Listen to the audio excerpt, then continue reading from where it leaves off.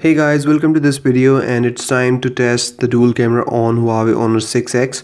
So as you guys know that we have got two cameras here. So one of these is 12 megapixel camera and the other one is 2 megapixel camera, and between them they share the aperture of 0.95 to f16, and that's what they share in between them, and you can toggle between it, and that's how it produces the bokeh effect, which this device is known for, or what Huawei is basically pitching this device on. So let's go ahead and see how this bokeh effect actually works. So once in the camera app, you have to actually turn on this option here on the top. It turns blue, and that means that now you are using both these cameras to produce the bokeh effect in the photos. So you can actually focus at any point, and then you get this slider on the side so you can toggle it. So if you look at it closely, it actually shuffles between f16 to f0.95. so there you go, all the way down is f16 and all the way up is 0.95. so once you are all the way up to 0.95, it produces the maximum amount of bokeh effect, and once you take it all the way down to f16, everything in the photo is in focus, so there is no bokeh effect at all. Other than that, it actually takes very good photos in bright day sunlight. It takes excellent photos. The color, detail, saturation, dynamic range is all good for the price of this device. However, if you move to indoors and at night, there is some noise in the photos, and they're not really that good or of that high quality, although the night mode here actually helps. This night shot here helps, and HDR helps. In night shot, actually takes 15 seconds to take a photo and produces very good results, but it's best if you put it on a tripod and then take a photo with night shot, otherwise it's all gonna be blurry. Anyways, I have got some samples for you guys that include both without the bokeh effect and with the bokeh effect at different apertures, so you can see how it produces these effects and how well the photos comes out.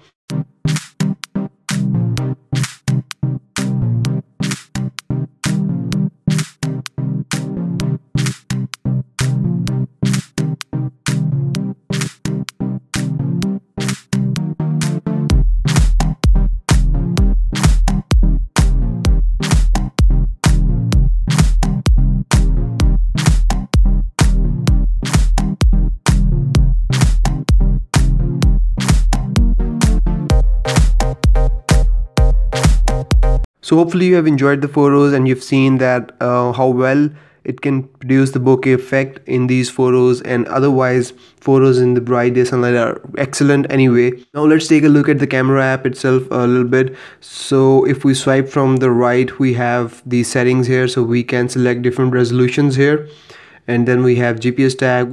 We can also set priority to save the photos to the SD card, and then we have camera grid, mute option, timer, audio control, touch to capture. I just tapping on the screen, it will take the photo, capture smiles, object tracking is there as well, touch and hold shutter button, so you can use it for different options, burst, shoot or focus by just tapping on this. Right now I have it set at burst, so it will take these burst photos. Otherwise you can set it to focus as well.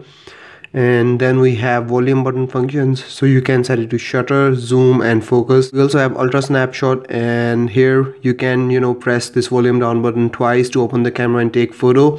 You can set it at that, or you can just set it to open camera. And then we have got image adjustment, so you can set saturation, contrast and brightness before taking the images. And swiping from the left takes you to these modes. So we have got photo, pro photo, beauty, video, pro video mode. We've got beauty video mode here as well, HDR, night shot, panorama, good food, light painting, time lapse, slow-mo, watermark, audio node and document scan here. So we have got these modes here. So this is a very capable camera app. Up top we have got front camera option here. We've got filters here, so you can use different filters while taking your photos.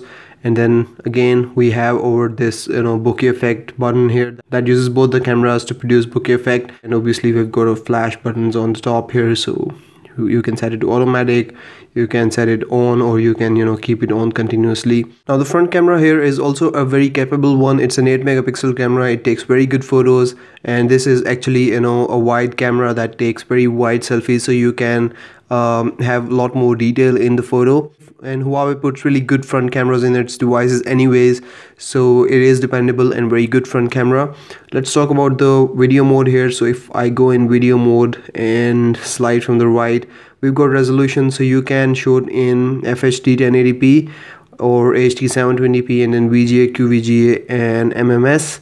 And then we have GPS tag. Again, you can set priority to save it to SD cards. Mute, object tracking is here as well, and volume button function is here as well.